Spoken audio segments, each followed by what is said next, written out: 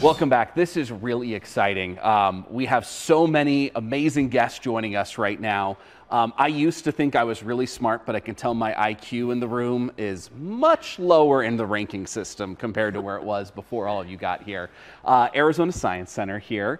Sari, how you doing? I'm doing all right, Steve. How you doing? Great. So who are all these people joining us? All right. So you may know, or if you don't, Arizona Science Center hosts the Arizona Science and Engineering Fair every spring, and it brings together the top young scientists in the state to compete for honors and awards. And today I've brought with me 4 of our senior winners who have competed against hundreds of their peers to win out spots at the International Science and Engineering Fair coming up next month. When you walked in through the door, the first thing you said to me, you're like hope for the world. Absolutely. They are the hope for the world. They are. You know what? Some of us think about the classic. We were talking about the baking soda and vinegar volcano. A lot of people think of that when they think of science fairs.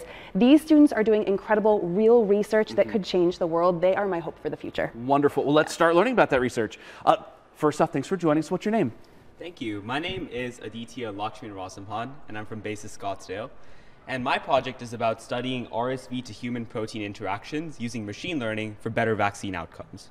Better vaccine outcome. Okay, walk me through that a little bit more.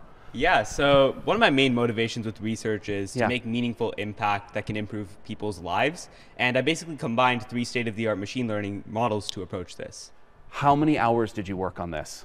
Ooh, it's about 8 months of effort, so a lot of 8 hours. months. That's amazing. I could ask you 500,000 more questions, but we got to move on here. Thank you so much. Incredible work. What's your name? My name is Annalise Baniecki, and my project was designing a drone-based sensor deployment method for improved forest monitoring.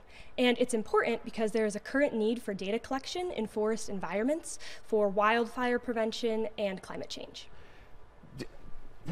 Do you just hear all of those words? I'm like trying to grasp all this. Okay, so I mean, you've got all of these charts here and everything like that. So this is, I imagine, I mean, hearing this before and now this, there's real world implications to everything you're doing. Yes, absolutely. I want to implement this into a real-world setting to test the data collections. Congrats on all of this work. Thank This you. is amazing. Okay, what's your name?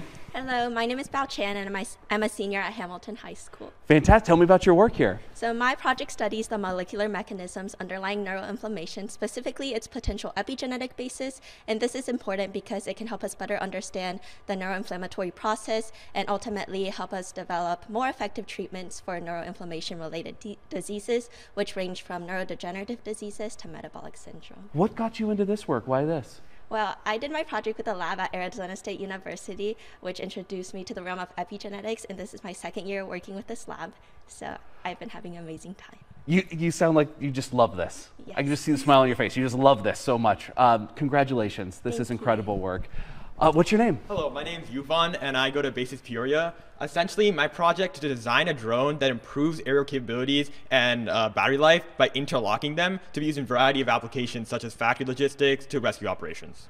To be able to have that longer battery life. Yeah, to have that longer huge. battery life. So drones can like connect mid-flight, similar to how aircraft refueling works, to improve their battery life, to be used in a variety of applications. What made you interested in this? Yeah, so my uncle used to always do like drone projects, so I kind of got interested through him. Also my grandfather too, he used to be an electrical engineer, so he kind of like brought me into the interest of like engineering. That's so incredible. Thank you all so much. Congratulations, all of you, for this. Sari, they're just incredible, aren't they? They're incredible. I am so wowed. And last year, students brought home over $500,000 worth of prizes from the International Fair. So with just a sample size, we have 14 projects going. This is 4 of those 14 projects, and they're amazing. So I can anticipate that we'll see some great awards this year too. Fantastic. If you want to enter for next year and all of that, Science Center, that's where you go. You get all that info there. Perfect. Talk to your science teacher. There you go. Talk to your science teacher. Perfect.